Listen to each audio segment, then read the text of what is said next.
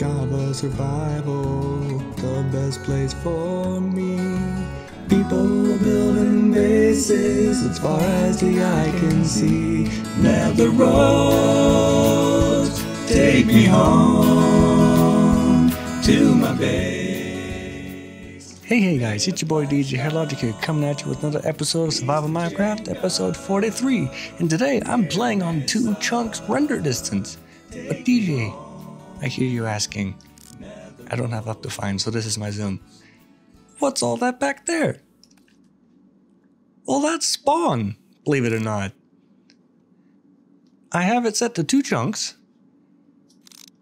And you can see right there is where it cuts off. But I have a mod set, or a mod installed called Distant Horizons that lets you go about as far out as you want. And so you are currently looking at spawn. And if you're wondering, what does my base look like from spawn? It looks like this. Well, this wasn't here last time I was over here, so this kind of threw a little kink in my big reveal. It looks like that. Right there, there's my base. You can in fact see it from spawn if you are really anywhere. If you have your render distance high enough. And you might be wondering, DJ, your base looks much taller than it did before. What's it look like? Well, it looks like this. It took just over a year, but I finally got the entire bottom part, minus the engines, complete. And I'm super excited about that, so I started working on the top part. And it's kind of weird seeing all the torches, because those little, all of those are torches. And now I hear you wondering, DJ, what are your frames like at a whatever render distance you have it? And my goodness, you have so many questions today. Well, for your information, I'm still running at around 60 frames per second, and I have it set to 512 chunks. So how's them apples? I guess I'll give you a little bit of a rundown real quick. So here we have the beginning of the end of the entrance, what will be the main entrance of the base. I now have a... Whoa. So I have a creeper farm now. It works really well, even on multiplayer.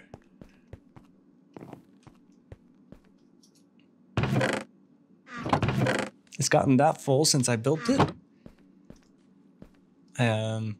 This iron farm isn't new, but this platform is new. These heads are new. That's new, but that's not important. My iron farm is slow but steady. And I have the beginnings of a wheat farm, not a wheat farm, sugarcane farm right here. And I only have the 2 rows over there. Oh good, it is producing pretty good. I have this little bit of a sugar cane farm so I can get paper for rockets, or at least a little bit of paper, maybe. The big problem with this whole thing is that there's going to be a lot of it. All of this is going to be sugarcane farm, and all of this is going to be cactus farm. And Ben just joined the game. And my voice sounds a little different because I'm still kind of recovering from a head cold I had over the weekend. I think my voice sounds kind of cool, but I know it won't last, so I'm not trying to I'm not getting used to it, what's the phrase? Hey, future DJ here. I was trying to think of attached. I'm not getting attached to it.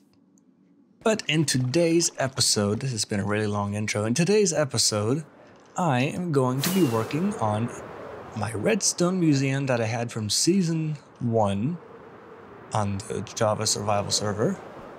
This is technically the 3rd iteration of it, but only the 2nd time any version of it has been shown being built or on the screen. So technically, it's also the 2nd version. Officially, it's the third. And it's going to have 2 layers. I can't get down there because it's just a, oops, I forgot I don't have Optifine. It's just a hologram. But before I actually start doing that, I need to get concrete. So let's get concrete. I miss Optifine. So I went ahead and gathered up all the concrete that I need, as well as the other materials that aren't concrete. These are all the books for all of the lecterns. I felt one in my mouth. I don't know what that is or how it got in there, but it was gross. And I got all the redstone that I need and all the colored dyes for the signs. So let's get started. Boats need brakes. Yes, they do. Let's get started.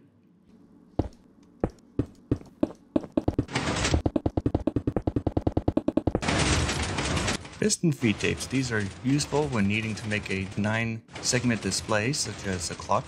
They can also be useful for making doors or any other kind of gates. This particular one uses observers, so it just runs automatically, but you can also set it up so that it runs off of input signals. You can look up YouTube videos for that, because those are much more difficult to build at a small space. This one is kind of loud since it's always running, and it's just kind of freezing up every now and then because it's on a server. Moving on. Auto droppers. There are lots of different kinds of auto droppers. These 2 are both very simple and compact. This one's quite fast. This one's just kind of standard. It goes at the speed of a hopper, more or less. This one is better suited for projectiles, so you would probably use a dispenser, not a dropper. And this one, it just kind of, like I said, it goes at the speed of a hopper. Moving on. Double piston extenders. Here we have a standard horizontal double piston extender, and here we have a compact vertical double piston extender. The only thing that relate these 2 together besides having 2 pistons is that their timings have to be 2-4-0. That's how they work. The only caveat is that for any multi-piston extender that uses observers, you will almost certainly have to have 2 inputs to do a full cycle, whereas this one does the full cycle all by itself. Moving on. Rising edge and falling edge monostable circuits. They're pretty much the exact same structurally, except that this one, when you press the button, it'll give a 1 pulse tick at the start of the button, and this one will give a 1 pulse tick at the end of the button. You can use these in conjunction with each other to make timed circuits, but you can also just use them as their own things depending on what you need. Moving on. Slab and glass ladders. These can be used to compact redstone. I have this one set up so that when you use the book, the signal will go up the ladder and eventually hit the top. This also doubles as an example to show how lecterns are also redstone components for some reason, as I just showed. They can be used as such. This is how my shop works. Redstone signals can go up the ladder, but they cannot come back down the ladder. So if you need to compact going down, you'll either have to use pistons with slimes and observers, or you'll just have to spiral it down like everybody else. Moving on. 1-tick pulses in monostable circuits. Oh, I forgot the button. There are 2 different ways of doing 1-tick pulses. This is the what I'm going to call the standard way. It could also be called the analog way, depending on how you want to look at it. This is how they used to be done before observers. Observers produce a 1-tick pulse, but they produce a 1-tick pulse every time they observe an update at a block. So that includes the observer moving. It includes something being moved in front of it, something that's being changed between on and off. Anything that can be changed physically will be updated. Whereas this one does it every other time. This is, like I said, the standard way of doing it. This is how it used to be done. These are still very useful because, like I said, this one will give a 1 tick pulse every time it sees an update, whereas this one will just do it the one time. Moving on. T flip-flops. So it's kind of a weird name, but this here is also technically a T flip-flop the way that it is set up. So the 1 tick pulse part is actually just this, but adding this makes it a T flip-flop, which just means that you're changing a button input into what is effectively a lever input without having to use a lever. This one in particular is just silent because it uses repeaters and torches. So when I press this button, this turns on. When I press it again, it turns off. There are many different types of T flip-flops. This one is silent. It's as far as I know, the only one that's silent. There are more compact T flip-flops that require hoppers and droppers, but they make ticking sounds and can also break. So they're not as reliable. Moving on. Monostable circuits, also known as randomizers. This is a simple way of making a randomizer because of how droppers work. They will spit out one item at random within the 9x9. The more items you put into it, the more random it will be. But you do need at least one item to be a non-stackable item, and the rest need to be items that cannot stack with each other. You can have this really be filled either way, with more non-stackable than stackable, or more stackable than non-stackable, which is the more common way of doing it because these are usually pretty expensive items. So when you press the button, this will have a 1 in 3 chance of going all the way to the end because of the non-stackable item, just like that. And I have the sign in here to show that even though this will stack to 16, it doesn't actually affect this any because it doesn't register as being more than a normal non-stackable item. You can compound these by having a randomizer going into a randomizer, which if you have both of them completely filled up, that will be a 1 in 9 chance multiplied by a 1 in 9 chance, meaning you'll have a 1 in 81 chance of actually getting it to go all the way to the end. Moving on. Pulse extenders. Here we have 2 pulse extenders that are basically the same, except this one on the left is a little bit shorter than this one on the right. And the only difference is this block here. And the reason it's shorter is because you can see how it goes all the way down. Well, it has one fewer to dedutes on this side than it does on this side as compared to this one. So it goes down faster on this side. However, you cannot have it be a block on this side because then it'll just stay on the entire time. There's nothing to go down. You can make these longer, just about as long as you want, but beware at a certain point using buttons, it will not work as intended. It will just kind of run around and around and around until it finally dissipates. Whereas this here is on the whole time because both sides are lit at the same time. Now, I have 4 buttons here because technically this is very, very slightly shorter than this. It doesn't seem like much, it's only 1 game tick, but it can actually make quite a big difference depending on what you're wanting done. Moving on. Basic pulse extender does the exact same thing as this, except this is how it was done before we had comparators. Again, these can still be useful because it gives a shorter pulse extender.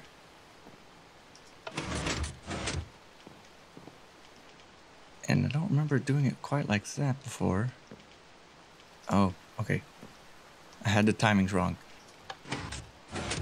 So as you can see, and as I told or said before, observers give 1 tick pulses, which means usually this would just spit it out like it did before. But because I have it slowing down with these, and because I'm using specifically a piston, I have to have this on 2 ticks. It's slowing down enough to not let go. Now, like I said, I have it set to 2 ticks on this one because it's a piston, otherwise it would do what it was doing. But normally you can do just 1 tick and then 4 ticks, and you wouldn't normally have an observer here, it would just be like a button. So I can demonstrate that here. It doesn't matter which one goes into a block, and it's not even necessarily required that it needs to be a block. It just saves redstone a little bit. So whereas this is like that, this one stays on for a little bit longer. It's not like a huge change, but again, it can still be useful. Moving on. AND gates. These are a pretty simple logic gate. This is how you would make a combination lock. And as you can see, it's called an AND gate because both left and right and any other inputs that you have need to be turned off for this to actually turn off or unlock.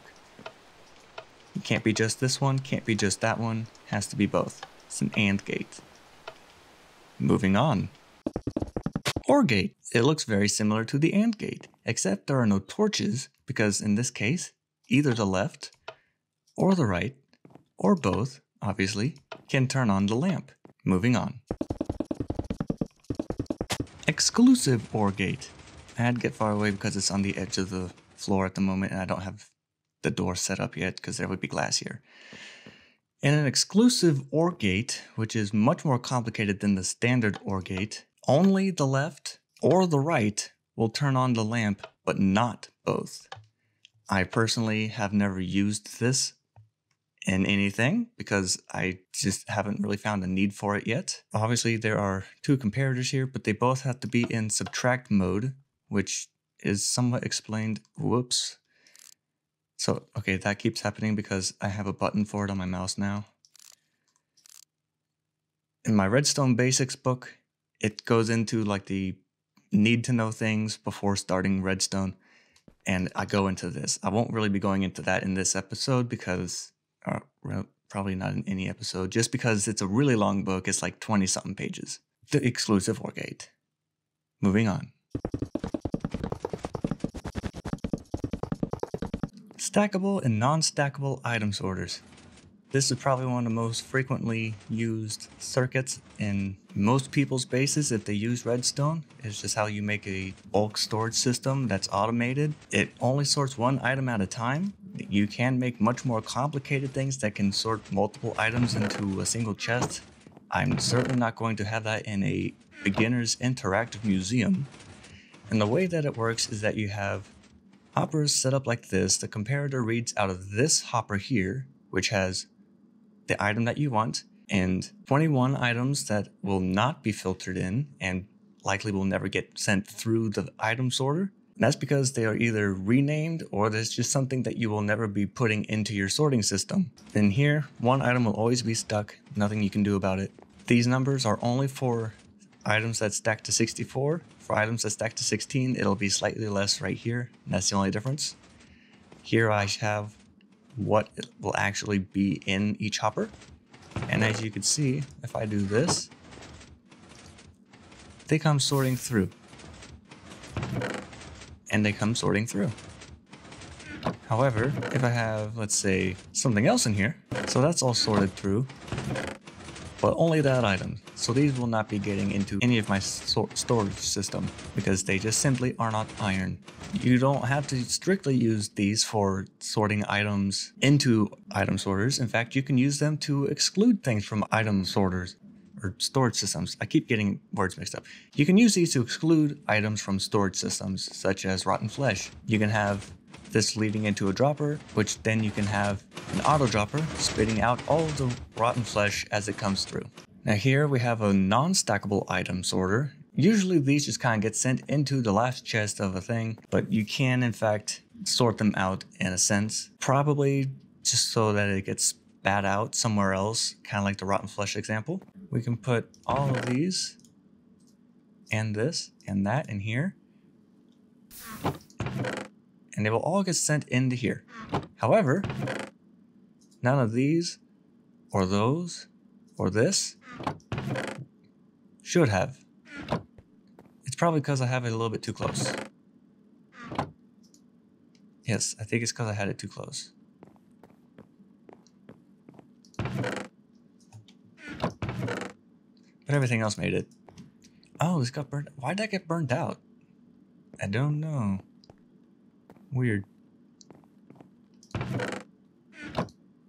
Okay, apparently there's some weird thing with torch burnout on the server. I don't know. Did anyone get... No, they still didn't go down there, so that's good, I guess. Anyway, moving on. Nor Latch. I made the book for it, but completely forgot to make it in the schematic of my base, so I decided to add it in right here. It's kind of centered behind these, but not really like in the way of anything too much. Anyway, Nor Latch. This is good for when you need something to happen once, but only once per cycle. As you can see, when I press this button, nothing happens. But when I press this button, something does happen. But not when I press it again, which means this will only be activated one time, and then it cannot be undone until this happens, and then I can do this thing again, whatever that thing needs to be. Nor Latch. Moving on. Zedaph Switch. I don't know what its official name would be, but I first saw this in a video made by Zedaph on Hermitcraft, and basically it's a timing circuit of sorts. It's pretty self-explanatory like that. When you press the button or have a lever, either one, it will always do something and then do it in exact reverse, well, for 2 steps anyways. It's pretty useful. I use it quite a lot because I don't know of a simpler way of doing it. You can also do a similar thing with a rising and falling edge combination, but this is just a little bit simpler. Moving on.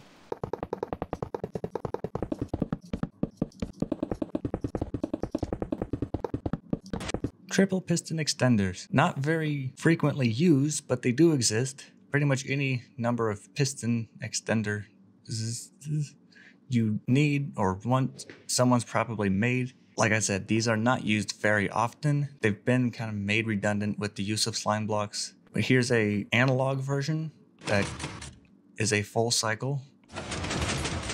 And then here's a compact observer-based one. And like I said, any observer-based multi-piston extender will require at least 2 inputs. This one requires 4.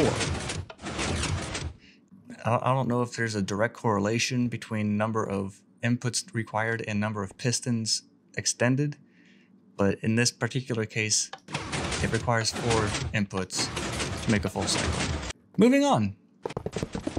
Hopper clock or hopper timer. Often used for making things happen automatically on a specific time. It works by having comparators read these 2 hoppers which are feeding into each other. In this particular case, I only have 16 just so that it goes fairly quickly. And that's about that. You take the output either from these or you can take it from here specifically. And that's about that. Also, my mic died, so I'm using my headset for the moment. Moving on. Button or lever spam prevention, aka Grian proofing. This is pretty much the exact same as this, except whereas this uses 2 sticky pistons, this uses a sticky piston and a normal piston. No matter how many times I flip this, it will only happen until it ends. There are other ways of doing this, but this way is pretty simple. Moving on. Flying machines. I didn't realize how loud this side was until just now. There are lots of different kinds of flying machines. Here are a couple.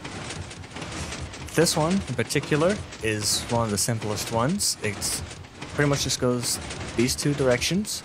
I don't know if it can be flipped vertically or not, but this particular observer here is not actually needed for this particular flying machine, except that the fact that it can only go and then it'll stop once it hits something.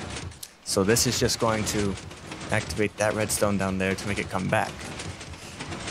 This one, on the other hand, is a lot more complicated and actually can return by itself because of this and this. It is very important to make sure that these are in the right spots, otherwise stuff will break.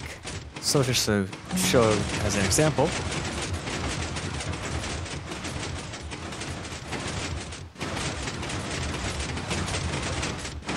and that's how those work. I'm going to get out of this area because it's super loud.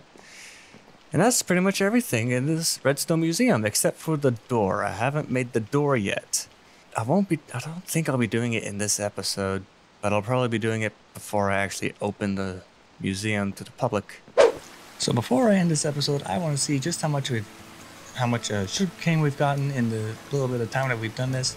It's actually not really been a little bit of time because I did AFK quite a bit to get enough snow to do some of the detailed work on the outside of the museum. Holy cow, that's a lot more than I was expecting. Sweet. Well, button. That's all the time I had for today.